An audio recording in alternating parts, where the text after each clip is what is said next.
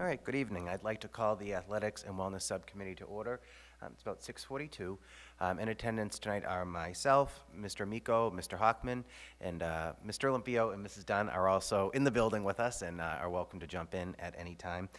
We have a couple points on our agenda that we just wanted to touch briefly on tonight and start a ongoing conversation about as we get into the summer and as the school year could begin in the fall.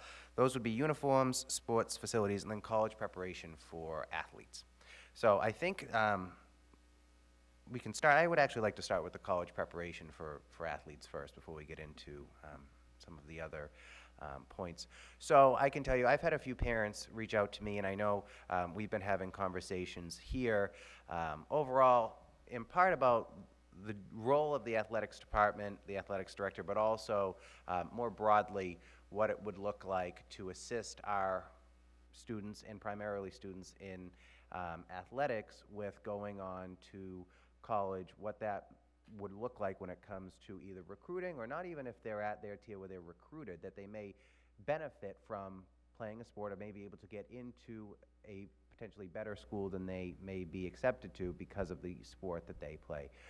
So those are a couple things that I think on our end we should start to look at, because I know there are some parents who have said, we're novices at this, basically. I've had some who have said, well, I've been through this a few times with my older students, so we got the hang of it, but it would be nice if there was some tools and resources for folks out there in the community that may benefit, those students. And I think, obviously, we have to look at what is our obligation as a school district versus what people might want to do in addition to, the basis we set. But I do think that's something that's worth talking about, and what we can do to potentially assist them. So I see our superintendent joining us now, but certainly happy to start the ball rolling on that. I mean, for me, I would like us to potentially look at the roles of our athletics department, potentially athletic director, and see if there are any opportunities in there, whether it's as a role or an extra additional after-school possibility for our students and our athletes. Sure, Mr. Miko. Sure, through the chair. Thank you, Mr. Arnottis. Well said there. Yeah, I think we discussed this last week in our meeting where, COVID really hampered, obviously, education.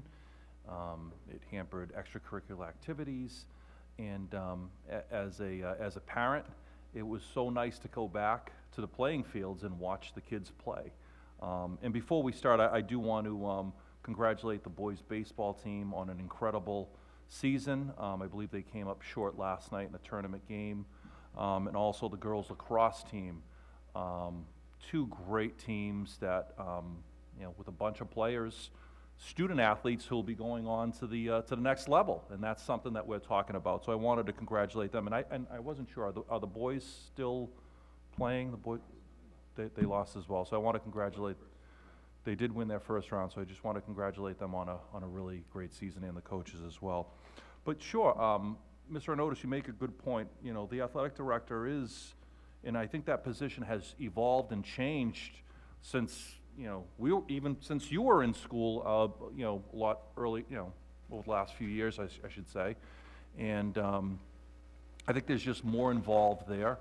And just talking to athletic directors, across the state who are friends of mine, the demands on them, there's a lot more liability. There's just a lot more involved. And I wonder if there's something that we can look at. I know we're going to be hiring an athletic director.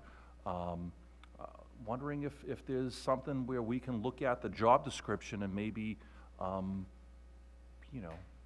make it so they are more focused on the athletic piece and recruiting the student athletes to come to the high school, and then, being with them the 4 years, and then getting them to the next level. So that's something we can probably discuss. But yeah, it's a very difficult position. It's an important position.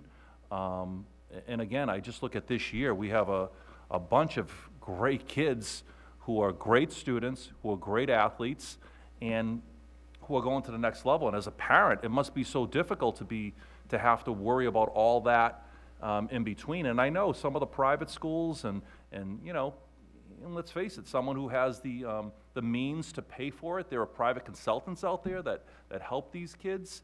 And shame if we can't do it on our end. I mean, we're a public education, but shame if we can't provide something similar.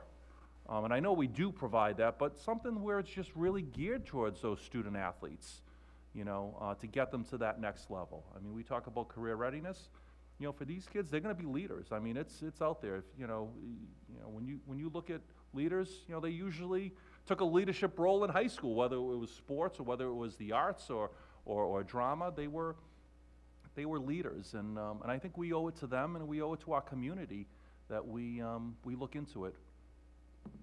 I'll yield. Well, thank you, and I agree. And I think if you look at our history with athletic directors, we've kind of been blessed with the fact that we have had directors who have been willing to go above and beyond, and that role has expanded almost as we have gone through them over time, you know?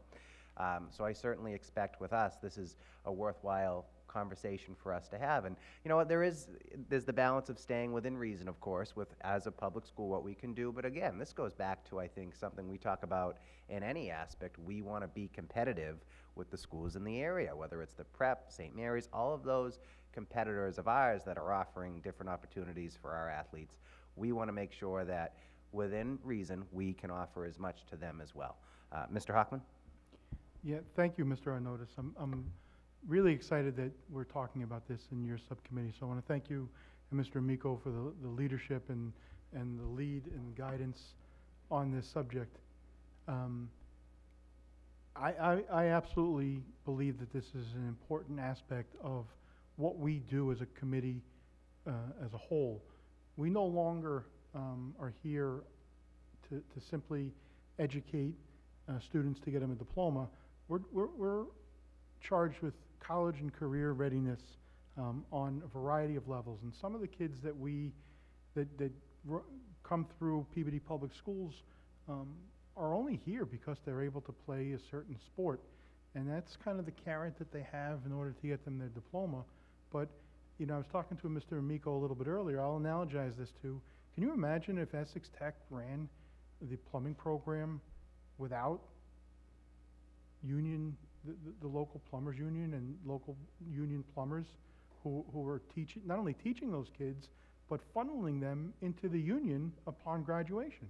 So that's what we're talking about here. That's what I think, and it sounds like you two agree as well, and I know Dr. Vidala, we talked about this a few meetings ago, but if we have a high school athlete, and I'll just say a football player, you know, I had a lot of conversations with Coach Betancourt this year. You know, football got played in that fall 2 or winter, I don't know. It was not their traditional season. It was a fall 2 season. And, you know, it was in the middle of a grading period, and there were some issues with students who weren't able to, didn't have connectivity and weren't able to get online and makeup work being done. And those kids were, you know, were eager to make up the work. They wanted to do the work so they can play football.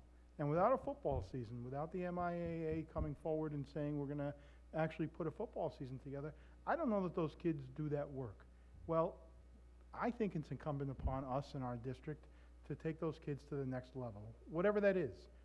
I'm not suggesting that all of our students are going to become Olympic athletes, and we'll talk about that later, or, you know, certainly going to go professional. But if, you know, I've always said to kids that I coach at a younger level, if we can trade your skills in for a partial ride, right? Whether that be at a Division I, II, or III school, or even a junior college somewhere, where they can further their education, further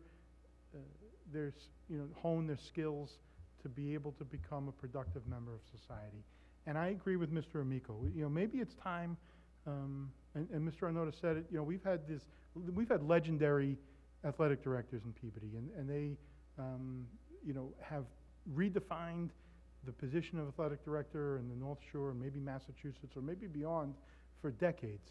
And you know, there's a lot on that plate right now, and maybe it's time that we looked at taking some of the academic administrative responsibilities away from the athletic director and seeing about creating a department head for physical education to do evaluation and things like that.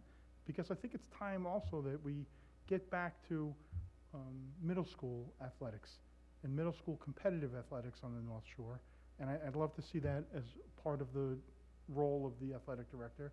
And we need to be realistic. We need to understand that there's only 24 hours in the day, and it's already a extremely demanding position. But perhaps if we could take away evaluations and look at that job description and maybe carve out some other things. Because, you know, Dr. Vidala mentioned it a few weeks ago when we were talking about this subject, not directly, but indirectly. You know, it's AAU programs that are, you know, grabbing kids early on, you know, whether it be lacrosse or soccer or baseball or basketball. You know, they're grabbing kids at 10 years old now, 8 years old, and it's almost become the role of the AAU program to do this marketing, if you will, for the student athletes that go through their programs with college coaches and things like that. And you know, not everybody that attends Peabody Public Schools or participates in our athletic programs is able to participate in AAU. They're generally costly, and I'm certainly thankful that there are scholarships that are offered in some AAU programs, but I can't imagine it's capturing everybody. So I agree, Mr. Notice. I would fully support, you know, adding language in the role of the athletic director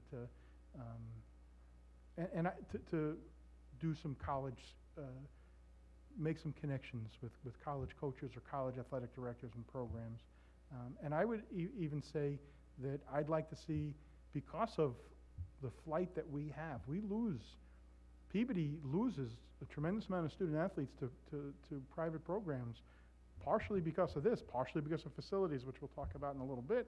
But, you know, I'd love to see an athletic director who's back down at the lacrosse fields and watch Coach Vidala in action, or at the Little League parks, you know, or even in the summer league programs at Symphony Park for basketball, and, you know, actively engaging with, you know, middle school kids, even elementary age kids, and explaining to them what we have up at the high school, what programs we have, what history. I mean, boy, talk about a storied history, and Peabody has it. So, in any event, I could talk on this for a long time, as I already have. So, thank you for, again, your leadership and bringing this forward. Well, thank you for your comments, and I wholeheartedly support it. And it sounds like here we're on the same page. We want to make that step forward. And I think the biggest thing is we don't want to lose talent or waste talent that some of our students may have. And, you know, middle school and before, I think that's certainly something worth looking at. But it does sound like overall the discussion of the role of the athletics director is definitely something we need to talk about going forward. Mr. Amico, did you have anything? Sure, I just wanted to add to that, and I totally agree with Mr. Hockman, and through the chair, I just look at it as, again, the recruiting piece. You know, you think of the girls. I'll you know, look at the girls lacrosse team. They all started out playing youth sports together, and they sort of just came up at the same time. But that nice feeder system that we have came right into the high school, and they did well. And with that said, maybe they were just one player away. You know, maybe that player was at, and I don't know. I'm just saying hypothetically, they could have been one player away from going to the next level. You know, competing for the state championship, and that player could have been at a private school nearby. And that's where that role of the athletic director or someone that maybe even in guidance that we have that can just really help out that athletic department. And it's just big. It's you know, it's just so important to us. I was a student athlete. I ended up going to Suffolk University. I met lifelong friends there. I wasn't, you know, I was an average ball player, but, you know, I got to meet people from all over the New England area, and I still have friends because of that. So I just think it's just more than just winning and losing during your 4 years. It's about building lifelong relationships as well, and I think that's something that we can probably invest in here through the school committee. Thank you. Well, thank you both for those comments. Did you have something as well? Well, I'd like to make a motion. Oh, sure. Yeah, so I'd like to make a motion asking I don't know if it would be the superintendent or the human resource director to provide us with a copy of the athletic director's job description And to propose some language that is consistent with the conversation we're having with regard to the role of the athletic director and would it be recruitment or With college readiness. Yeah, or preparation. Skills. Yeah, so moved? okay. Second. All right. We'll move that motion forward, and we can bring that up tonight. All in favor to vote? All, Great. yeah, favor. And then, I think, unless, Dr. Valor, did you have any quick comments on that, or I'd be happy to move forward as well if, Sure, just quickly, I can send that to you right now. The job is posted. I will say, one thing that I may disagree with part of this is I do think that the athletic director overseeing the curriculum aspect of it and evaluating our teachers is also important. We are talking about student athletes. I wholeheartly believe in our athletic programs, and it is something that helps kids get into schools, it helps kids stay in school and participate, and it's a carrot to keep their grades up. So I do think that they go hand in hand, and I will say my favorite NCAA commercial is when it talks about the hundreds of thousands of NCAA athletes and how 95% of them are going pro in something other than athletics. That's my favorite commercial of all time. 99% of them are going professional in something other than athletics. And so I think it's important for us to keep that in mind. I think having the athletic director being part of our school and not being just overseeing athletics, I think is an integral part, but I'm happy to keep the conversation going. I think that the job is posted right now. We have some unbelievable candidates with some excellent experience. We have some internal candidates with some excellent credentials, and I'm very confident that we're going to get an excellent athletic director to move forward who will be part of this conversation in the future and really look to grow all of our programs. So I'm really excited about this process.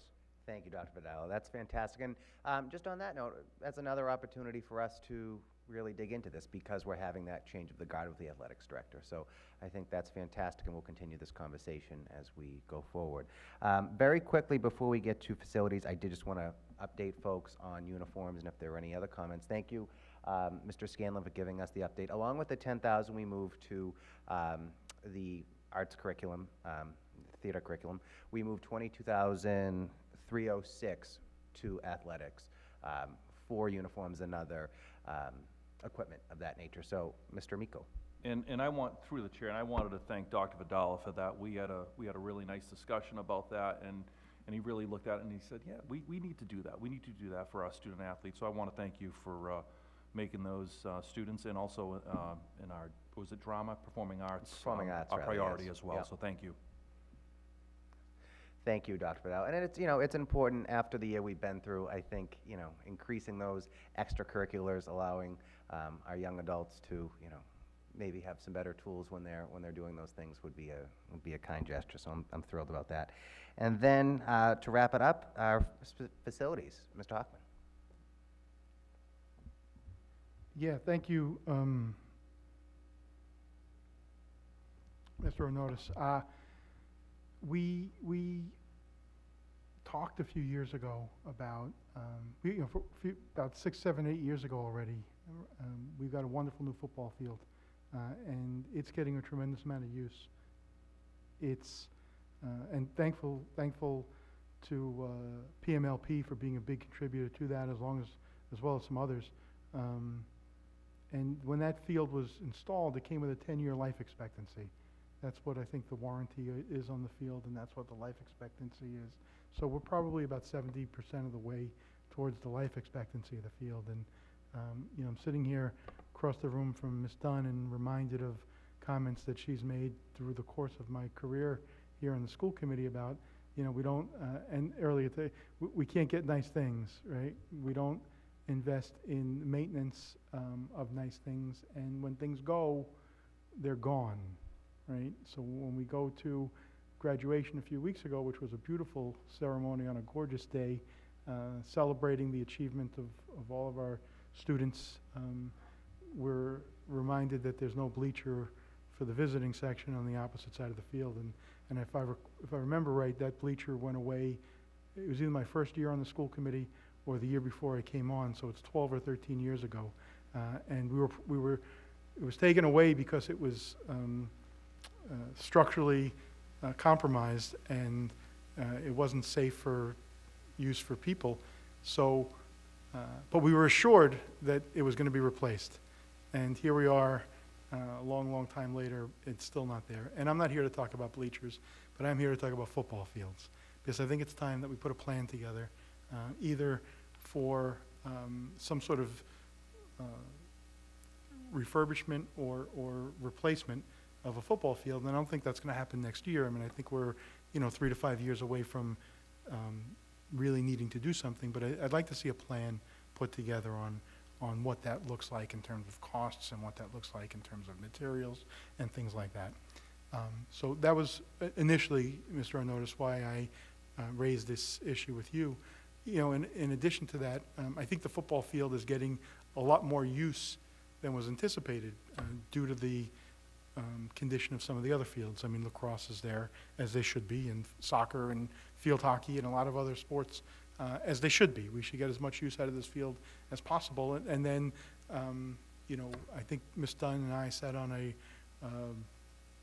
wasn't a football field committee, I forget what we called it, with Parks and Rec and some other community members, about putting together fee schedules and field use and things like that. And that was, at the inception of this field, and we're getting that use, right? I mean, we're raising some revenue from that use, and I don't know that a fund was established to capture that revenue, a trust fund, if you will, or something, a maintenance fund or something along those lines. I don't know that it's not, I just don't know.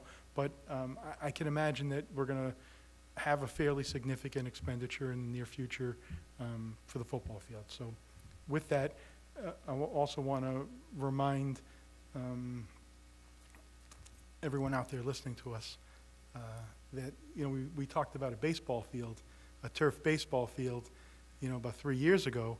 And, that was really when the mayor, through his leadership, led and continues to lead us on a charge for a new high school. And, I think we're all on board with that on the committee. We're unanimous in that support. But, then the talk of the baseball field, which is, we do the best we can with it. And the infield was certainly upgraded this year. There was a lot of work put into it, and it was appreciated. But there's really not much you can do with the outfield. There's not much you can do. The lighting, we're at a stage now where we cannot safely play a baseball game on the diamond at the high school at night under the lights. The lighting system is, talk about life expectancy. It's archaic. It's probably as archaic as the univents at the Welch for heat. We can't even, we're told we can't even get light bulbs for the light standards at the high school, and that's sad. That's sad. So it's not just field conditions. It's lighting. There's really, other than the Jeff Allison donation of a bleacher, there's really no place to sit on the baseball diamond for spectators. This is long-term stuff. This isn't just falling on us. But I don't want to see that happen to the football field, which is, certainly the premier field in the city. So I'd like to look into what we need to do to keep the football field as glorious as it is, and also advocate for some funds being spent for baseball. And even, for that matter, the upper soccer and lacrosse field is, similarly in poor condition. So I don't know if you want me to make a motion, or we want to talk about this a little further. Well, I think a motion might be appropriate, but I believe, Mr. Amico, you had some comments as well. Through the chair, Mr. Hockman, if you would make the motion, and then I'll on the motion. Okay. Yeah, so I think that this motion would be directed towards the business manager, through the chair, to generate some estimates for what it would cost for either refurbishment or replacement of the football field. I'll make a few different motions just to keep them germane, I guess. So moved. All right. Second. All right. All in favor, it's a vote. Mrs. Dunn, did you have a comment? I I do. I was trying not to comment, but would you consider, as you're making a list, the track is really in need of repair too. I went up and walked the track recently and was really very concerned when I saw how it's degrading in different areas, and I was surprised. And then I was doing the mental calculations of how long it's been since we redid it, and it does get a lot of heavy use, but if you could add that to the list. Thank you. Ms. Dunn, through the chair to you, let's vote on this motion, and I'm gonna ask Chairman Arnottis to suspend rules so you can make the motion. Oh, no, that's okay. I've got my list, I've got lists for other things, but if you can do it, it's all part and parcel. And I know a lot of people think when you're talking football field, they think of the whole complex of the stadium, but there are two different considerations. Yeah, thanks. Well, Mr. Hockman, I was actually going to ask, if you wanted to amend your motion, because, you know, we're talking about X number of locations, would it be better to ask the business manager to come up with estimates for the refurbishment and cost of each of our outdoor recreational facilities at the high school? Is that, because it's the track, we're talking about the football field and then the upper fields, right? I haven't been on the tennis courts in a while, but it was my understanding that they were recently. They were, yeah. So I don't think we need to look there. So we can exclude those. Yeah, so, I mean, if we want to take it as the football field Yeah. and refurbishment or replacement of the track,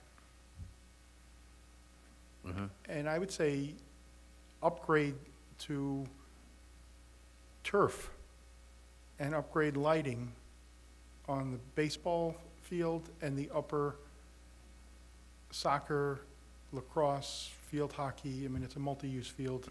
The one, closest to the Yeah, skating rink the parking lot. upper, yeah. Yeah. So, yeah, we could do that all. All right, that covers, I think, what we're trying to get at here. All right, so all in favor, so we'll move that forward. Mr. Amico. Through the chair, Ms. Dunn, thank you for saving my bacon here. I also wanted to thank and congratulate the track team for an incredible year, and also the girls softball team. And I hope I didn't miss anyone else, but I think the spring sports had just a great run. So just wanted to congratulate all those teams. Thank you. I checked with the city clerk today. I didn't see Amico running for office anywhere. But no, important stuff. We need to recognize our kids with achievement regardless of whether it's athletics or academics or arts. So good work, Mr. Amico. Awesome. Well, if there are no other comments, then I would entertain a motion to adjourn, and we'll wrap up and look forward to our next meeting. Motion to adjourn. All right, all in favor. Thank you all for a great subcommittee meeting. Thank you.